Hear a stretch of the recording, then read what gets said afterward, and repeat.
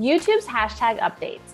Hi, Taylor here, Financial Potion, where video is your financial potion. And to never miss out on a video, please make sure you subscribe to our channel and then click on that bell so you're notified every Friday at 5 p.m. Arizona time that a new video has been posted. For one-to-one training or just to support our content, please click above and connect with us on our Patreon page.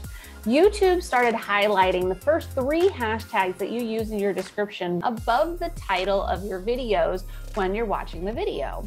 Now, when you're in your description, you will start typing a hashtag and it's actually going to give you a suggestion of what hashtag it thinks that you're writing, as well as how many channels and how many videos are currently using that hashtag. It's going to give you an idea of how popular that hashtag is, and there's always a good rule of thumb to use your unique hashtag to start building your own unique catalog, but also to use some commonly used hashtags to be a part of that common catalog.